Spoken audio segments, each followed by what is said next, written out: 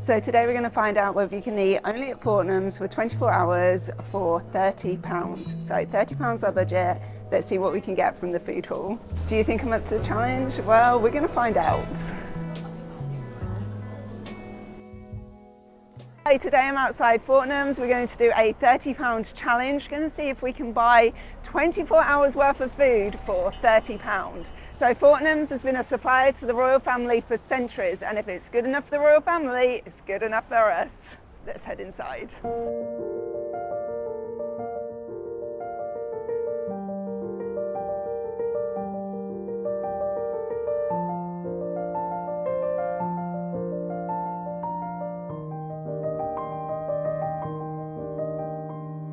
If you're new here, I'm Emily. Stick around for home renovations, shopping, reviews and vlogs. It's better to visit Fortnums on a weekday rather than a weekend day because, as you can see, it's a lot quieter if you do. I absolutely love the biscuits in Fortnum and Mason's, and look at the beautiful tins that they come in. Looks like these would take up most of the budget and don't really count as a meal, so we'll move along. Paddington, what are you doing over here? Shouldn't you be with the marmalade or something? I really love that Fortnums sell Paddington Bears, such an English treasure. Ooh, delicious sweet treats. So they have these mini shoppers and inside they have truffles, which look so cute. Wouldn't these make a beautiful gift? Chocolate coins, always makes me think of Christmas. They have mini marshmallows and they are £1.30 each. Look at these chocolate bears, £30. Tea, glorious tea. There's so much tea over here. I love the boxes of the tea. They've got reusable totes, have a picnic blanket. How nice is this design? Love it. Over here we even have fruit cake in a little tin.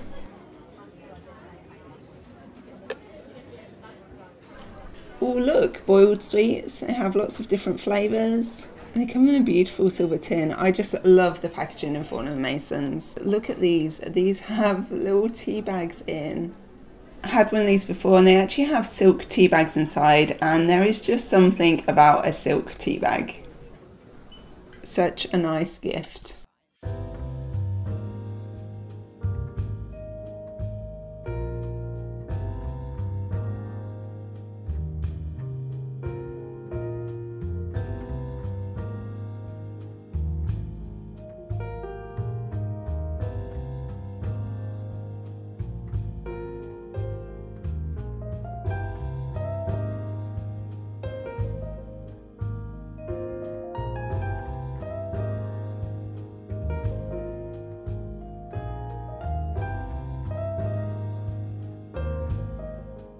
Before we head downstairs, can you guess what food item Fortnum and Mason's created back in 1738? Put your guesses below. Let's go find out. So on this level, we've got lots of biscuits, tea, we've got some wine, some sweet treats, and we're going to head downstairs to, well, we can see more wine there, but we've got bakery items and their food halls down there. Okay, I think it's time for a basket. They didn't actually have any trolleys down here, which was surprising, but they do upstairs.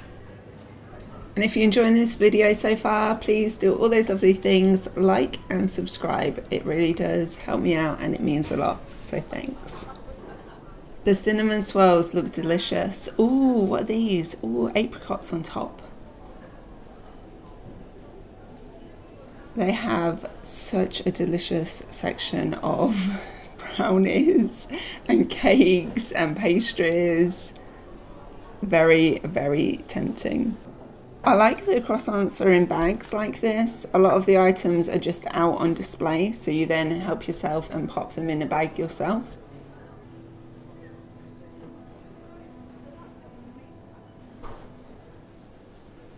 Look at the bread and the bagels. They look delicious and they're made fresh in Piccadilly. Have you tried any new or unique food from here before that you'd recommend? Over in the fridge section, the salads look delicious.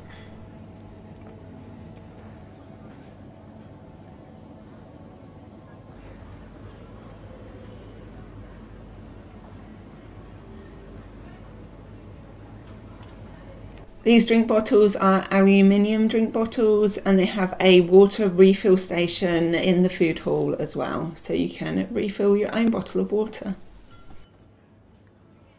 Oh, British marmalade. This is where Paddington should be.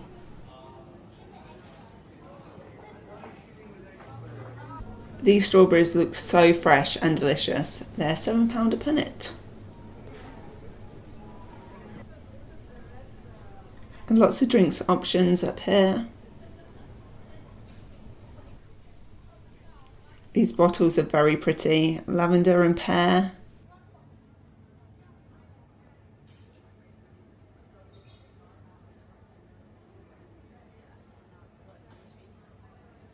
The sausage rolls are a really good size and they look delicious.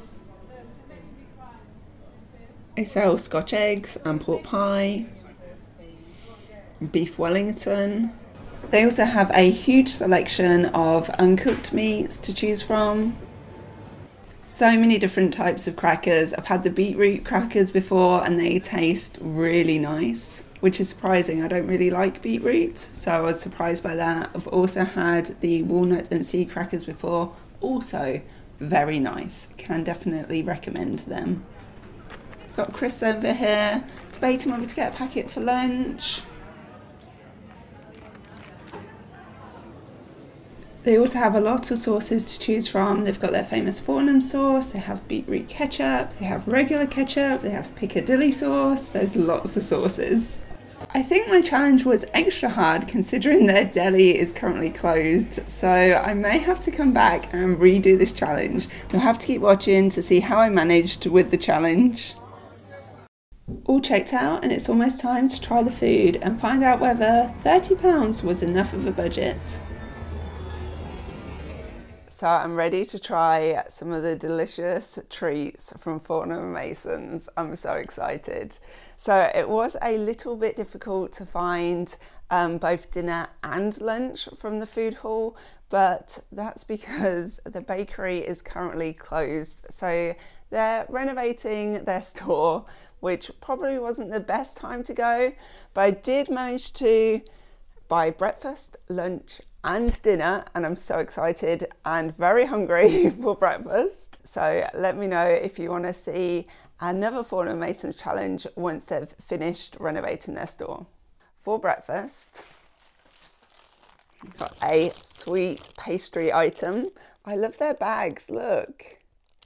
I've got Fortnum and Mason on, I've got cabbages, what else can we see on here? Lobsters, strawberries, broccoli, fish.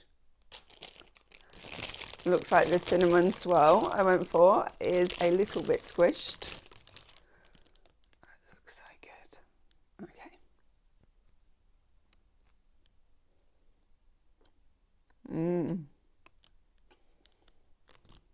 I do enjoy a cinnamon swirl, and this is really good. And you can see, but there is a lot of cinnamon on there. And because there's so much cinnamon, it's very fresh. And the cinnamon bun was £3.50, so starting off very well for breakfast. I'm going to pop the lunch and dinner food in the fridge and I'll see you at lunchtime. It's a very gloomy day today. I've even had to put the lights on in the kitchen. So for lunch, I went for a sparkling water, which cost £1.95. Also went for this baguette, which cost £4. And keep watching because I am going to show you what food item Fortnum and Mason's invented back in 1738. If you haven't guessed already, put yes in the box below. Let me know what you think it is, and you're going to find out very shortly. So I went for a baguette.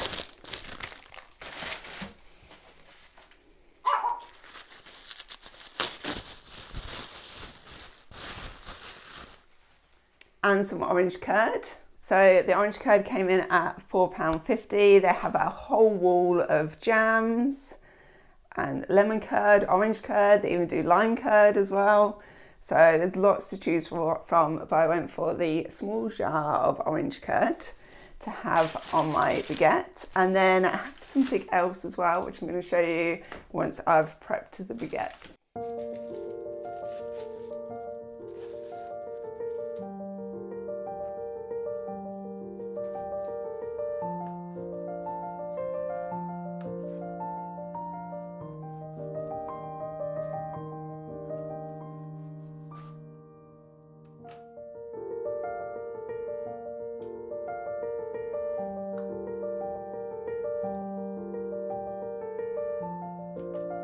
Oh, I love the lid, look, spread joy.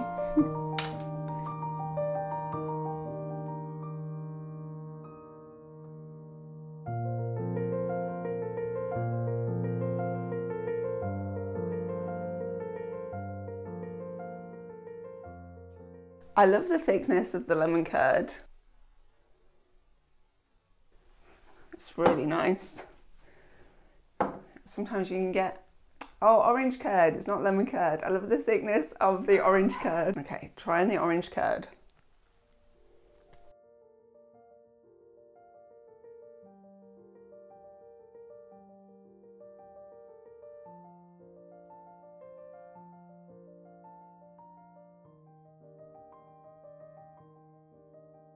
The orange curd is really nice. It's like lemon curd, but an orange version. So if you like lemon curd and you like oranges or orange things, then I'm pretty sure you'd like the orange curd. That is really nice. The baguette is a little bit chewy. So I'm just going to try a slice.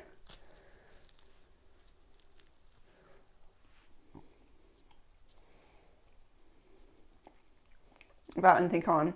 The middle is fresh. So I think it's the crust which is quite chewy. It is a sourdough baguette, so maybe that's quite standard for sourdough.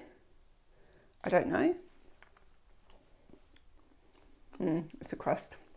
They also have them all out. I personally would prefer it if they were already in the bags, like sat on the side, you know, like they do in Tesco's where they've already got them in the bags ready and you just grab a bag. Maybe the outside would be fresher then. But that's really nice. In terms of like the orange curd on the baguette is nice. Really like the orange curd.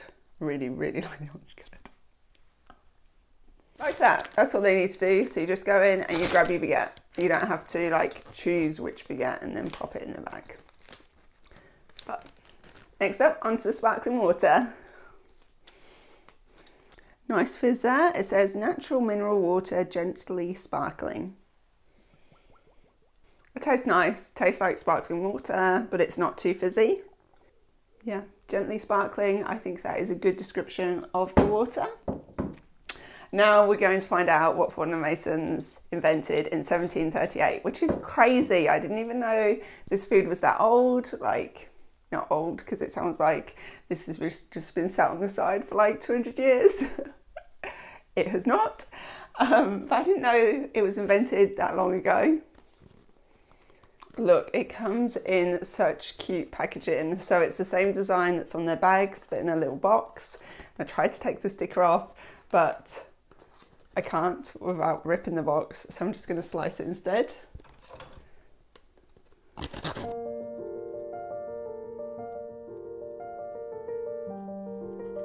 She says.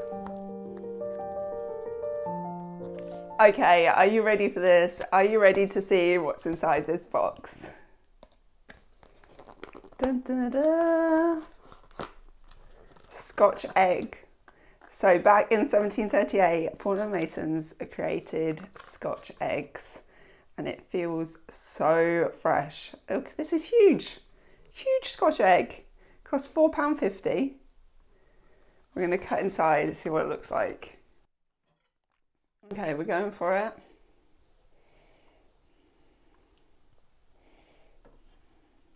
Oh my goodness. Oh my goodness. The egg is like runny inside. Oh wow. Okay, I'm going to chop a little bit off.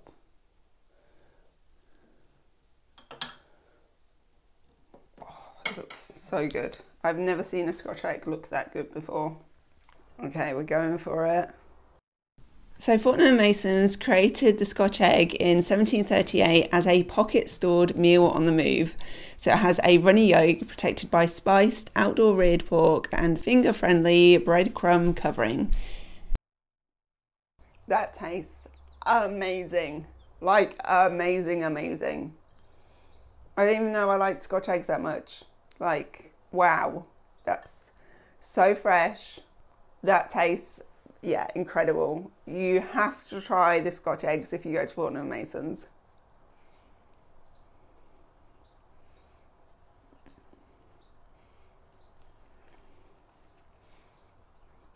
And they're huge, you could easily share them. I just love that the eggs are on the inside as well. Okay, it's my favourite thing that I've eaten so far today. This is really good. Really, really good.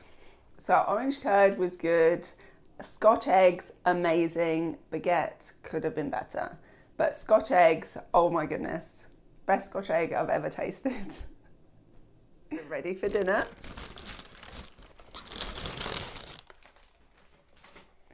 Look at this. And it costs £9.50. Oh my goodness, it smells amazing. I also went for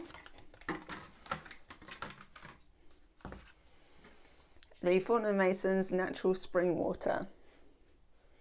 So we'll give that a try first. See what it's like in comparison to the sparkling water.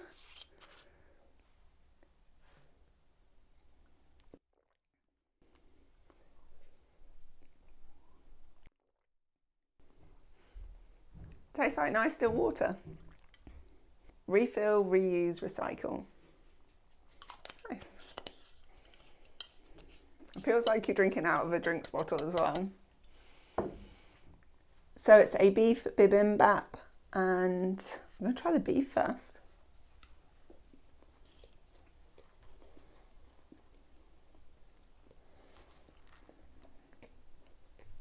Did not realise before, it actually has red chilli in too. The beef is nice. Got onions.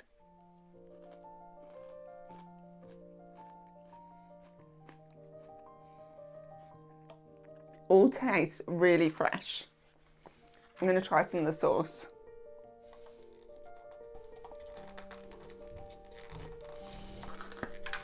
Oh, got some rice going everywhere there. Okay. Sauce is nice, like a sweet chilli sauce. Obviously it'd be nice to mix it all in together as well.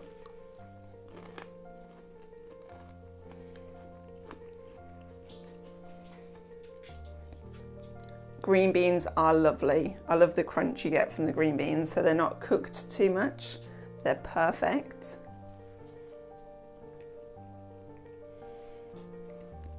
Same with the egg. I love it where you've got like a little bit of yolk showing as well, like runny yolk, which is nice.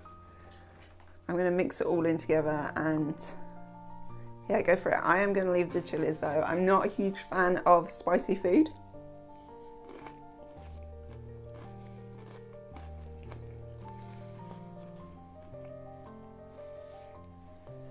This is really good. You know, sometimes you need the sauce or a dressing on food because it doesn't taste that nice. It's quite dry. This is not the case here. This is, yeah, lovely. Tastes extremely fresh. Fresh and tasty. Would definitely go for this again. 100%. I'll try another little bit of beef as well.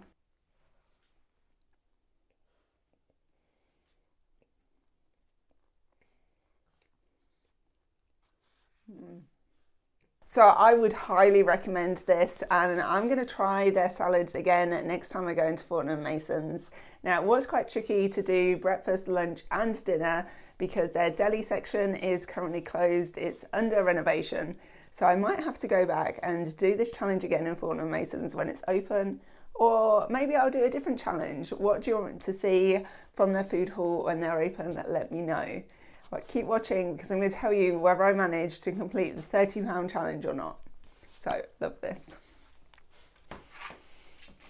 Okay, have the receipts. I'm ready. So the orange curd, £4.50 from upstairs. I'm going to take off the 10p bag. So the bags are 10p. It's quite a big size as well, which was nice. Oh, it comes up as 8p and then 10p, but I only got charged once for 10p. So maybe they were 8p and now they're 10p for their bags. Anyway, baguette, £4. Sparkling water, £1.95. The aluminium water bottle, £3.50. I love that you can refill it. That's really clever. Nice idea. The cinnamon bun was £3.50. The beef salad, amazing, £9.50. And the Scotch egg, oh my goodness, that Scotch egg was £4.50. Which brings us to a total of £31.45. So I went over budget by £1.45, but I don't think I could have gone under. I don't think there was anything I could have like switched out or had instead to get under that £30. So to eat a day's worth of food at Fortnum and Mason's, it's going to cost you just over that £30 mark. If you want to see me do another food challenge, let me know. If you want me to go somewhere else and do something, let me know as well. Any video ideas, I'd absolutely love. So do all those lovely things, like and subscribe, and I'll see you in the next one. Bye.